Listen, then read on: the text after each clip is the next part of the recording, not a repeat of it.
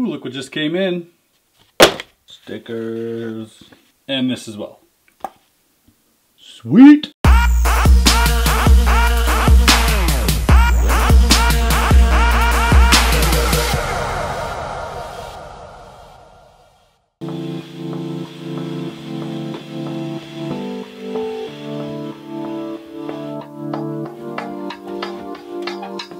Hey, what's going on guys? Chris Ramsay here. Thanks for tuning in. I want to say a big thanks to everyone who commented on my last video. I didn't anticipate such a massive response. I just asked you guys where you're from and literally thousands of people replied, which is absolutely insane. Makes me feel really welcome in the community to know that so many of you are watching these videos and share the same passion. It's really a cool thing for me to know. And who knows, maybe you've met somebody through the comments who's in your country, which is also kind of cool. And thanks for the offers of inviting me to your country. It's really cool knowing that I have a place to crash no matter which part of the world I go. I might hit some of you up on those offers eventually. Today I'm gonna talk to you about something that a lot of people ask me about and I never really talked about it, but how I got into magic. So, this all started when I was a kid. My grandfather showed me a trick, and this sounds really cliche. I might have been like 10 years old or something. And probably a trick a lot of you are familiar with, where you take a penny and you rub it against your arm, doesn't do anything. You rub it again, doesn't do anything. But then the third time when you rub it in the arm, all of a sudden, it's disappeared.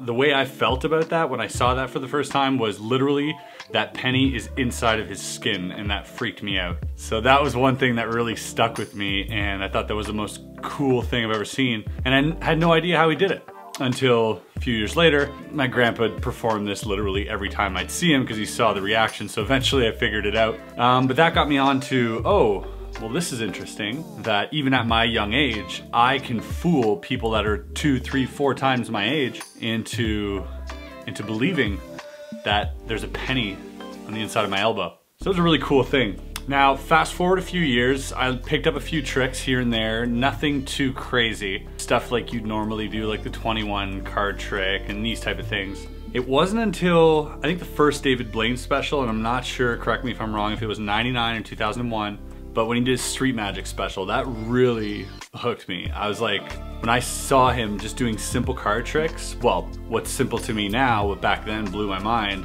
to just random people and getting those kind of reactions that he had was really something that turned me on to magic. And I think a lot of people share that same thing with Blaine videos, or whether it's Chris Angel or Dynamo.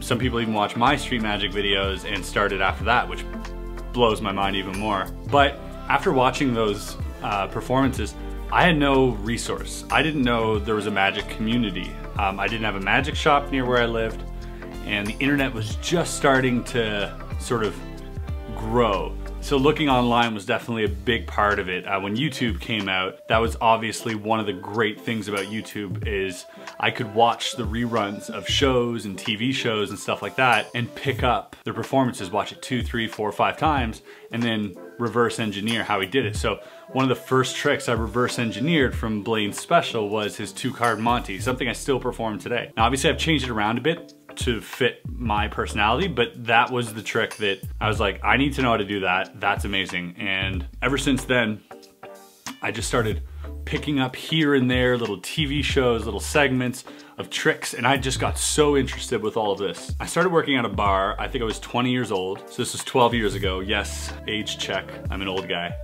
And started working in this bar, and I realized a bar is the absolute perfect place to perform magic. I mean, think about it. Low lighting, loud music, drunk people, and a place to ditch things. Not to mention the fact that being behind the bar, you have a certain authority on people. Like, because you're the person in charge, people just listen to you and they believe you, and it's just really easy to interact with people. And I was never somebody who was very shy as a kid, so it was a good place for me to sort of hone that craft and to really develop my showmanship skills with people. And it got me a good tip. But one other thing it did is when people were on either ends of the bar who didn't know each other, who were either waiting for a friend or just hanging out, it was a great opportunity for me to get those people in, get them in a circle around the bar and be like, you guys, come sit here, I'm gonna perform some magic magic just for you. And they would get excited because they had literally nothing else to do except drink. So providing that type of entertainment to them, again, good tips, but it got people to connect, people who didn't know each other, which I thought was an amazing thing. Now, at this point, I might have had a dozen tricks in my repertoire, which I was really proud of. Every Friday, this guy would come in, a guy by the name of Jay. He was also a bartender, and I would perform for him. Eventually, he came in with his friends and said, here's 50 bucks. If you can fool me 3 times, I will give you this $50 tip. Now, for me, 50 bucks was huge. That's a massive tip. So I was like, oh, hell yeah. Like, I mean, I'd do it for free, but I didn't let Jay know that, obviously. So proceeded to fool him 3 times in a row, got my $50 tip. I felt great. I felt like a performer, like I got paid for what I did. His friends loved it. Thing is, Jay came back the next week, and the week after, and the week after that. And this went on for like 6 months. So you can imagine, I started running out of tricks real fast. That was when I started doing my research. I needed to come up with new routines, new tricks to fool this guy and his friends so I could get my $50 tip. So it was kind of like a kick in the ass to get out there and see what else is available. And that's where I started Googling magic tricks and I started getting books. So I got Expert Card Technique, Royal Road to Card Magic, Card College, some Tarbell. This is where I really started developing. And a lot of these tricks are super simple. They're the simplest tricks you could ever do, but they're some of the strongest tricks you could ever do. And there's a reason for that. It's like, you know, whenever these tricks were conceived, they were its purest form with like the most minimal amount of sleights, focused mainly on presentation, and it was fooling. Now people sort of revisit these tricks and come up with other handlings, but for mostly the sake of originality and not so much for the sake of the effect. So if you want the good stuff, that's where it is. And then you just develop, you know, your own routine for it. But the good stuff is in the books. It just snowballed from there. I worked at this bar for 3 years and I became the performer at the bar. I became the guy who, you know, performed magic tricks to people. And that started, you know, getting people interested in hiring me for their events, their parties, their weddings, that type of thing. And it just snowballed from there. I started taking gigs on the side, still working. I then started working for a tiling company and a cement company. I know this sounds really weird.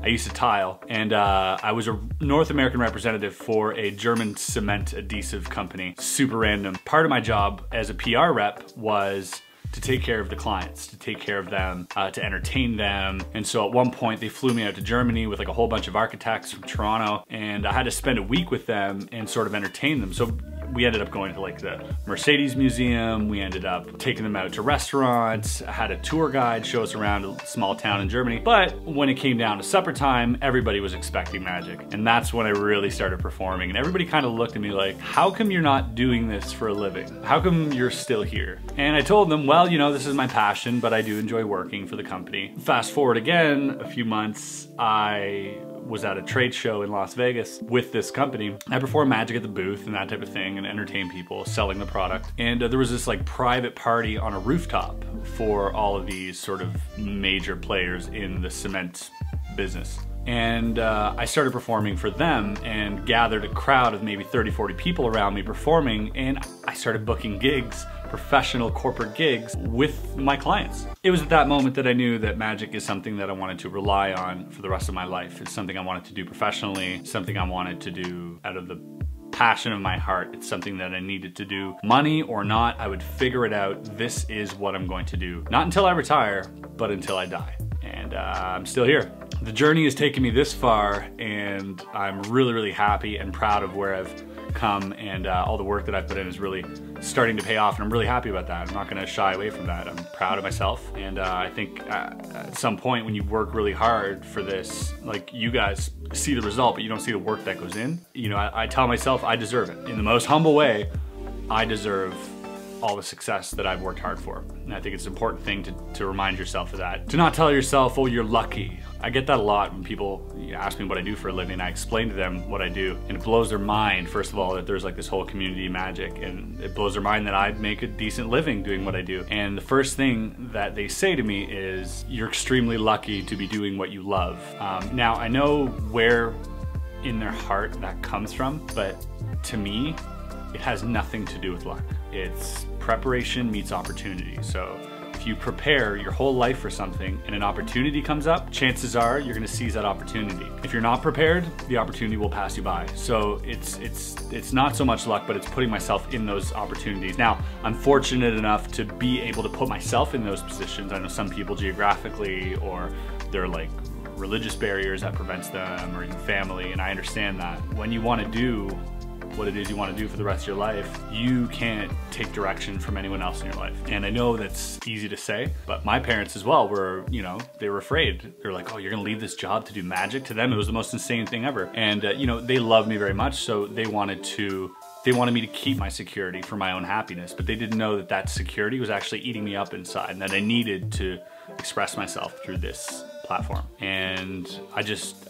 said, you know, just you guys have to trust me. And I went out and did it. And now they're really proud of me. And now, but still, every time I'm like, okay, now I want to do this, and they're just like, oh, I don't know who said this first, but when you do the impossible just once, when you do something that other people said was going to be impossible, when you do it just once, never again will that sentence affect you. Never again will that sentence constrict you from doing anything. When you pass that, something inside your mind says, it's not a question of if, it's a question of how and when. You know, that fuels a passion inside of me. And I'm sure a lot of you have that same feeling.